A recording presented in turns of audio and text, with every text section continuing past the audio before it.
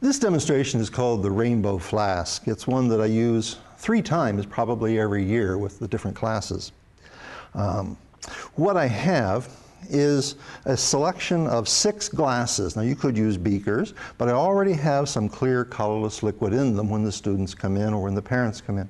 I also have a flask, again, of a clear colorless liquid. So at some point during the beginning of the year, where I first use this with students, as we introduce the course, I say to them, well, you probably want to know how you can do better in this course. And so let me try to answer that question for you using some chemicals. And so I'll put on my goggles so that we do safety. Now, I know that each of you come to class, and that's why I use this glass, with something in you. You come to class with something already there. The course, which is represented by this flask, again with a clear colorless liquid, represents the content of the course. Now, as you come to class, you're going to interact with this course. Now, each of you will interact with the course in a different way. Well, let's take this as an example. The interaction produces something.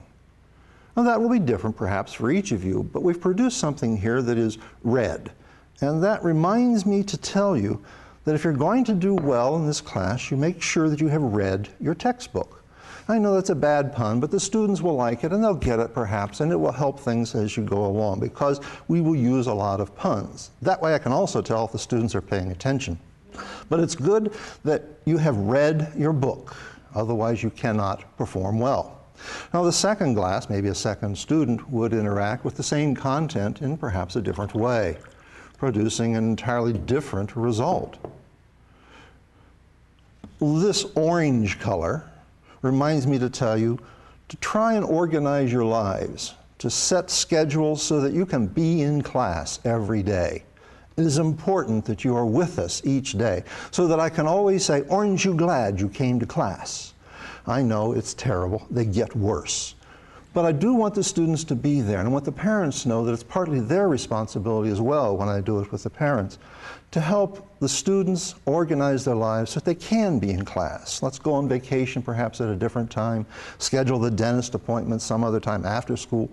All of those practices, they need to be in class. Aren't you glad you came to class? Each and every day there should be something there that will make you glad. Well, the third glass.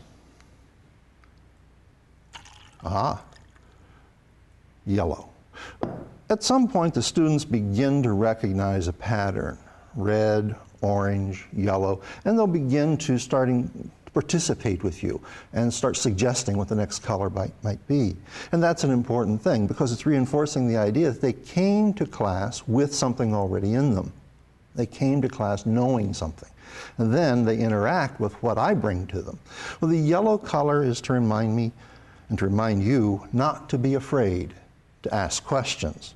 Don't be afraid to ask questions. That's the way we're going to learn. Now, what do you think? I'll ask the students. And they're ready. You've got them hooked. They know what's going to happen, they think, and they'll make predictions. But it's always nice to have the prediction fulfilled. Green. Green. That's to remind me to tell them to go to your room and study. Go to the library. Go to some place where it's quiet so that you can interact with the content at your own pace, without interruptions, without distractions.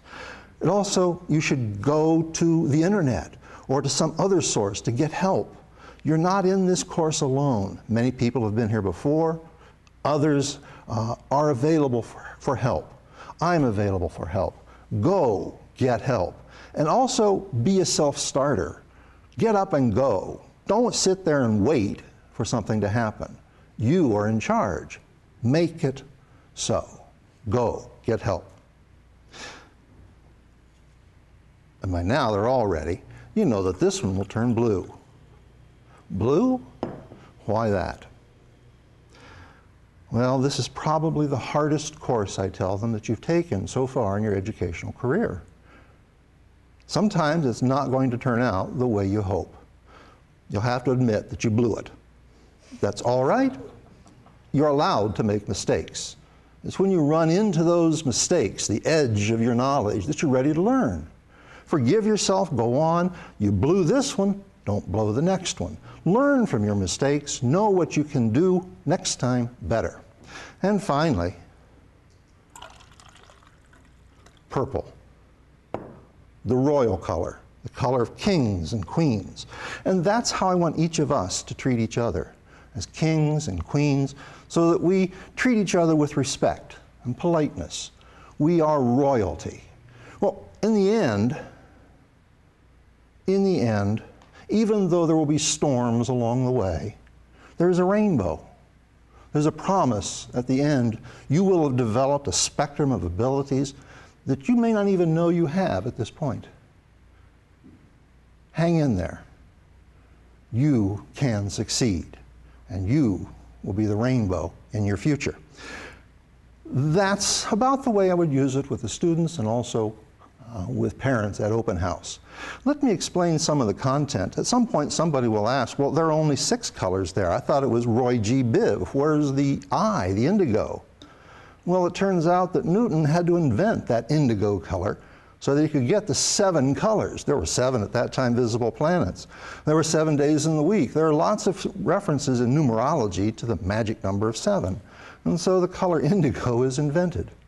Because what I have here, the chemistry of this then comes back to the student, having seen the demonstration once. We'll see it again when we come back to the section on acids and bases, especially the area of indicators.